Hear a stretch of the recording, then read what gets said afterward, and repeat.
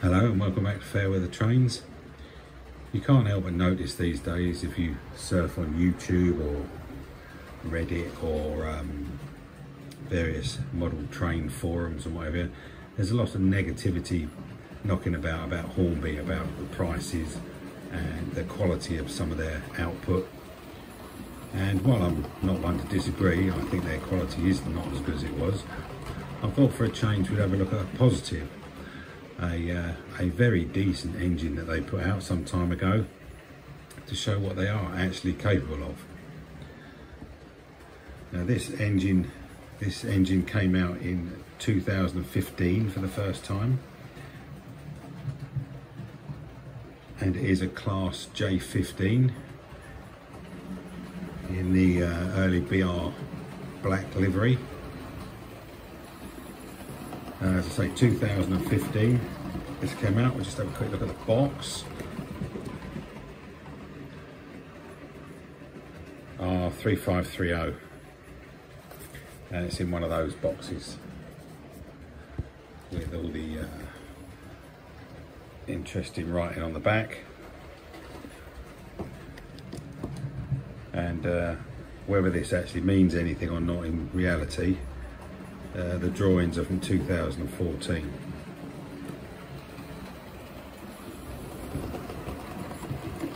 So Hornby definitely are capable of putting out decent locos when they want to. Maybe they're a bit thin on the ground these days. But this is the, as I say, the J15. This has a 5-pole motor with apparently 2 flywheels. I don't know whether it's got 2. I've not had a chance to, or not needed to take this one apart at all. All wheel pickup except the middle wheels on the tender, so the 2 end sets do, and all the loco wheels. Also, the loco itself, sorry, all this here is all made of die cast, as is the chassis. So it's all die cast with plastic added parts. So it's an unlined version, as you can see, but it's remarkably heavy because it's all made of metal, obviously. You can see there's nice detailing on this. A nice bit of copper type pipe around the back steps there. Builder's plate, reversing lever,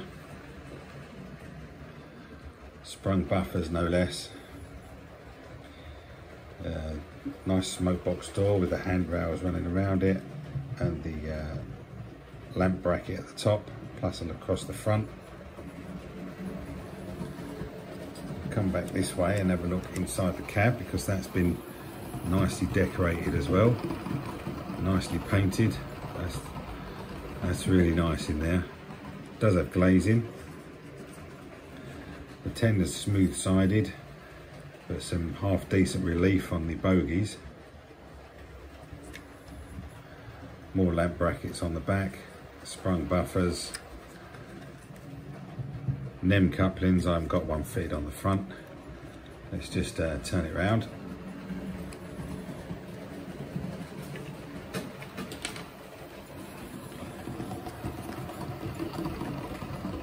Now it's upside down, look, anyway. And it's got a permanent connection with screws, instead of needing some sort of fishing equipment to keep it all together, backman.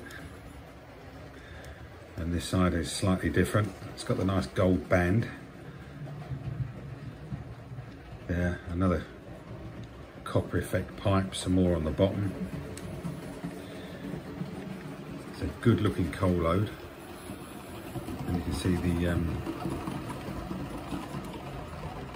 brake handles, or whatever they are, on the tender at the front. Tiny little buffers on the tender. Just about make them out, I think. And again, no problem with the application of the livery and the badges.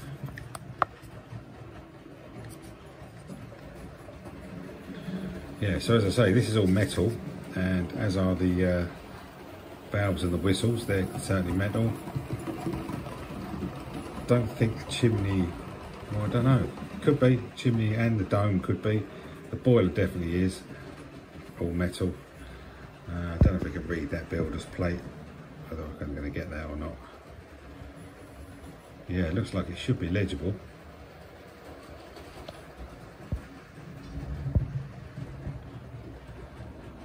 So I think this is a lovely looking thing, and with the red connecting rod as well. Let's just get this down on the track. We'll give it a very quick run test. I don't know if these are still currently available. They may be, but ours was from a train fair, I think. Can't remember now, I've had it a while. So let's just get it to go backwards and forwards.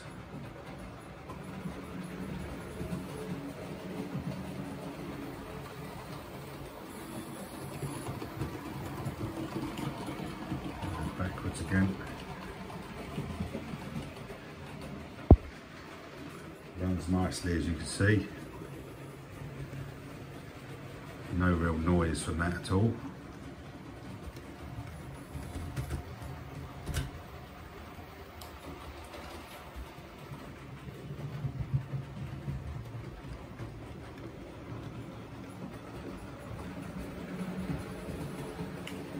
Definitely a recommended engine from Hornby, definitely one of their better ones. Reminds me a bit of the Drummond, which I think we've looked at in the previous video, which is another one I definitely recommend, another 060. That's beautifully made and a lovely runner. So what we'll do is we'll get this one on the main track, just give it a bit of a pull test, cross some points, and see how it goes. Right, back in a mo. So there's the lovely Hornby J15 down on the track. Looks good. We'll just make sure it's still running slightly and slowly.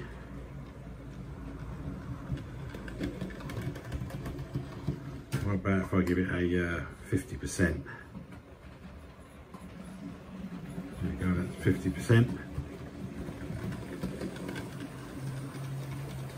So quite nicely geared, I think.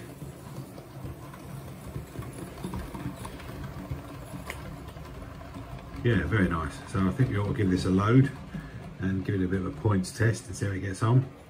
So let me sort that out. There she is, all hooked up with a very non-prototypical load. Let's send it round.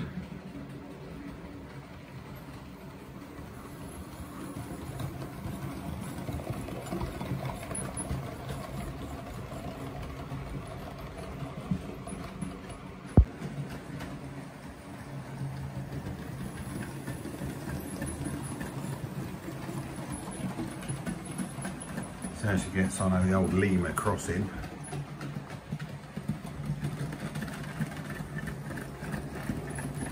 No problems there. Through the station.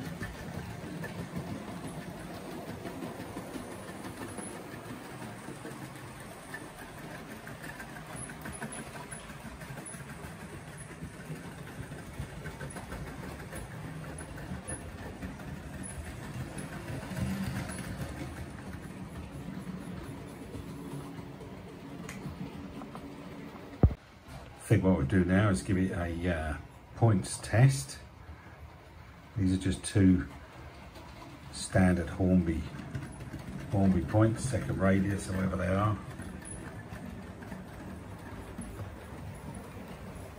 That was easy. What about back again? This is a bit of a test of the Accurascale wagons as well, isn't it, really?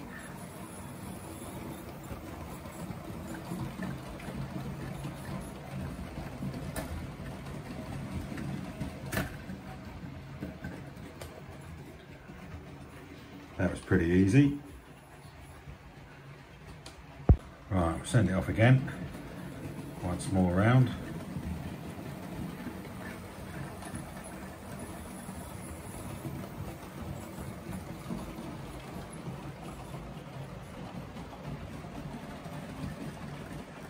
all the usual junk all over the table.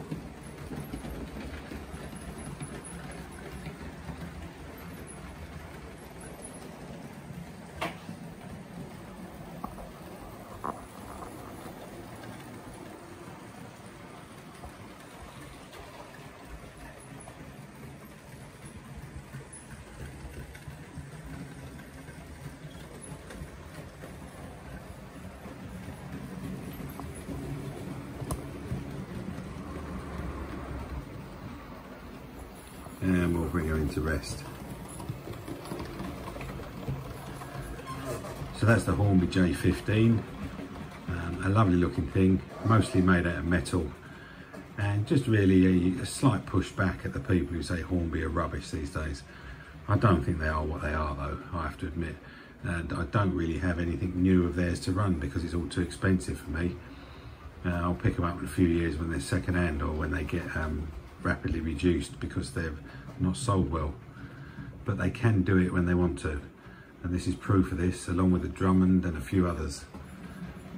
All good stuff, and this is from 2015. I don't know whether it's still in their catalogue. It should be, because it's plenty good enough. It even has room for a speaker somewhere. It must be in the tender. So what do you reckon to the Hornby J15? I think it's lovely. And what do you think of Hornby generally? And there's a lot of talk of them going bust or whatever, but I don't know. I don't know. I'm not a big businessman. I don't know what's going on there. Anyway, so let us know what you think in the comments, what you think of the J15, and we'll see you in the next one. Let's send it away.